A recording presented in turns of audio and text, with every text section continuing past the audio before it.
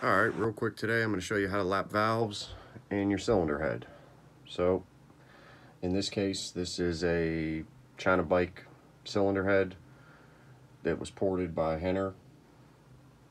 So, you'll need valves and a head, obviously.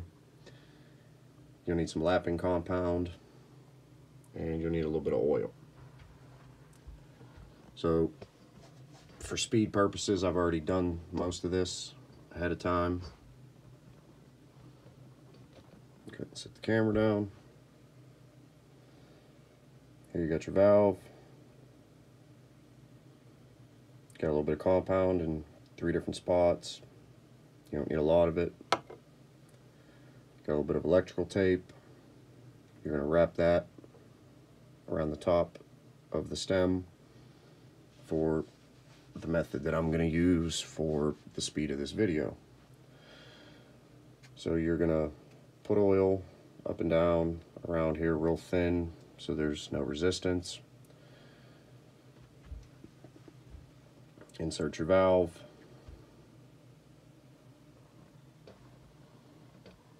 Into the cylinder.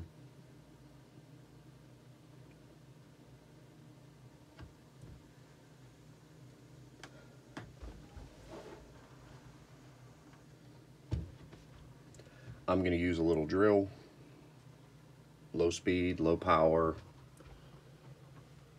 just a little Milwaukee M12. You can see there's a little bit of tape around the stem, and it's hooked up to the drill's chuck.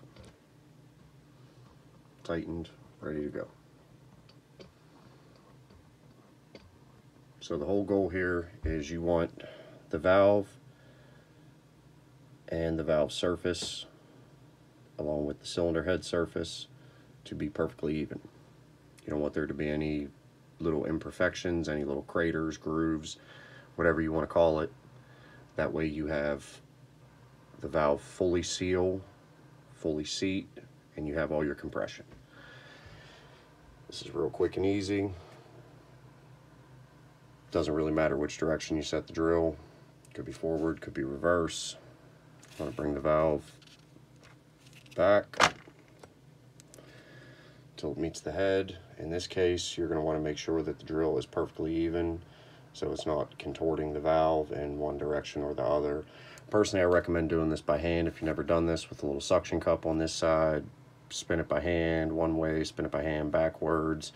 You'll hear the grit kind of in a sanding action, and once the grit lets up, you'll let the valve come back out. You might have to add more compound, you might not, because it might be done.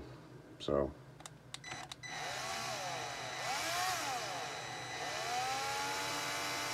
real carefully here, we're just spinning the valve.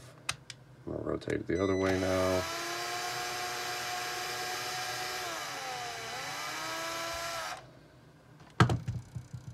Pop the tape off.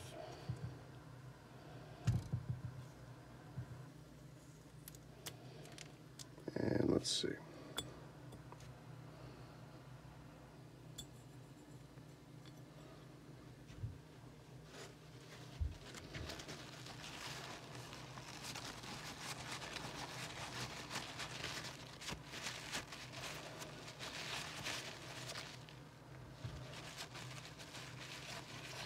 Wipe off the compound.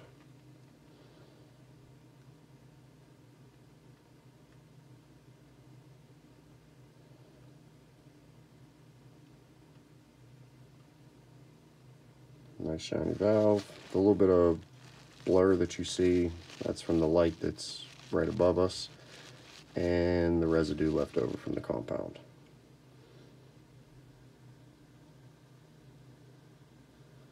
But you can see the valve surface is nice, smooth, and shiny. Set this over here.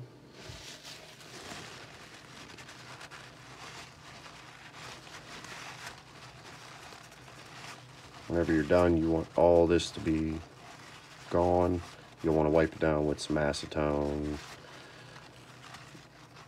brake parts cleaner, whatever it is you got. Just something strong to remove this abrasive material. try to get this in there. Now you can see the surface of the head is also perfectly smooth, so the valve is mated to the surface and you're good to go. So that's all. This will be a two-part video. I'm gonna have to make another one on actually assembling the head. In this case, it's a China bike head, a CG 125, moved up to a 229cc for a Tbr7, a Hawk 250. But I mean, this is the same procedure for any head. It wouldn't matter if it was a automotive, different type of motorcycle, dirt bike. It's all the same. Real quick, you just want to lap the valves. I'm sure that in China, when they built this bike, they didn't do this. Technically, you could get away without doing it, but why bother? So, I hope this helps. If you have any questions, please do ask. And like I said, if you've never done this before, I really don't recommend doing it with a drill. That's a little more tedious, and you could potentially grind it down too far, bringing your valve out of spec. So, have a good day. Thanks for watching.